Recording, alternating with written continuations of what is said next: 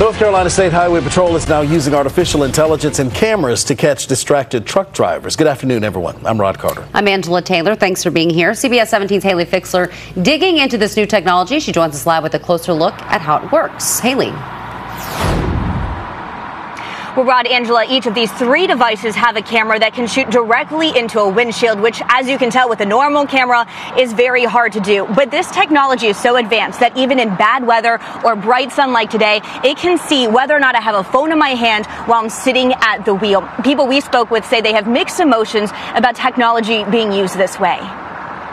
Stopping distracted drivers in their tracks. North Carolina State Highway Patrol using new technology to make interstates safer. They've purchased 3 heads-up devices from the Australian company Acusensus. These cameras take pictures through the windshield of a truck. Artificial intelligence reports back to troopers if the driver was holding a phone in their hands or not wearing a seatbelt. Law enforcement will be stationed ahead of those cameras and be able to stop the drivers if they get an alert from the system. Drivers could get fined up to $100. I'm happy that they're trying to find more ways to, make the highway safer.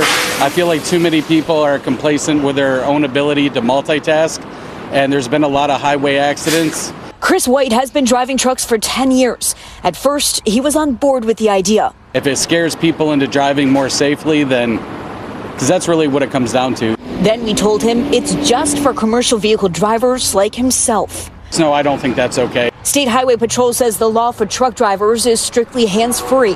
For people in passenger cars, the law specifies drivers just can't text or read emails. Others we spoke with have privacy concerns. That's privacy. It's supposed to be privacy. It's like they put cameras in the razors when you change clothes. The photos won't be shared with any other law enforcement group. And while controversial, there are some high hopes this technology will prevent more crashes and even deaths. Now, the devices will be moved around in frequently highly trafficked areas. Now, State Highway Patrol says they were set up in Hickory last week, and in just a 30-minute period, they had 5 to 10 violations, and they are not currently sharing where those devices are with me right now. Live in Wade County, Haley Fixler, CBS 17 News. Similar to ShotSpotter, they don't tell you where those are either. So interesting. Okay, Haley, thank you.